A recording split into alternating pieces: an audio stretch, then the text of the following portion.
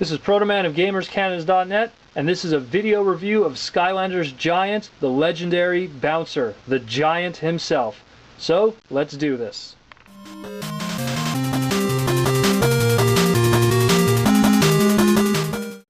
So Skylanders Giants has created a new price point in their line. In the original Skylanders, we had our 3-packs, we had our adventure packs, we had our single packs, and that was pretty much it. Now we have Giants. A whole new price point, a little more expensive, about $13 depending on where you go in general. It's around that area. But on top of there being Giants, of course, there's always the demand for legendary versions. And this is the very first of the legendary Giants, Legendary Bouncer. So let's crack them open and we'll take a look at what a legendary Giant is like. So here he is, the big man himself, Bouncer, the legendary Bouncer. Now I'm going to give you a size comparison here with these Giants. They are huge in comparison to regular Skylanders. Even big guys like Slam Bam that have been notorious for being big Skylanders, still small in comparison to Giants. Now, Legendary Bouncer, unfortunately, and this is an unfortunate thing about it, there was a reason why he was the first legendary and why he was released on the same release day. They were going to use him as an incentive for people to buy.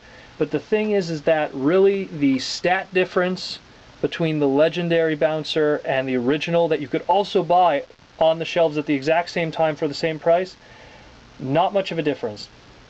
The original Bouncer has a strength of 150. This one has 150 also.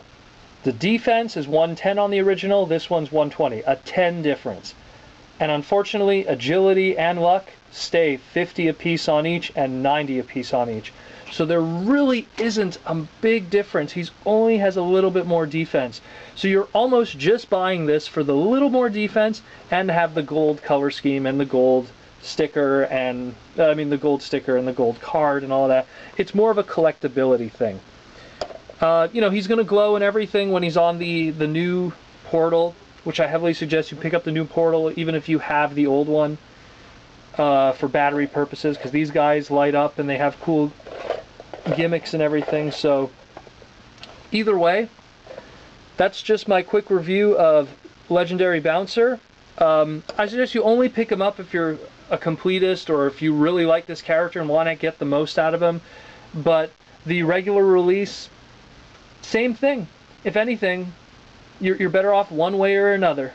So this is Protoman of GamersCanada.net, and this has been a video review of Legendary Bouncer, the Toys R Us exclusive from Skylanders Giants. So until then, guys, keep on gaming.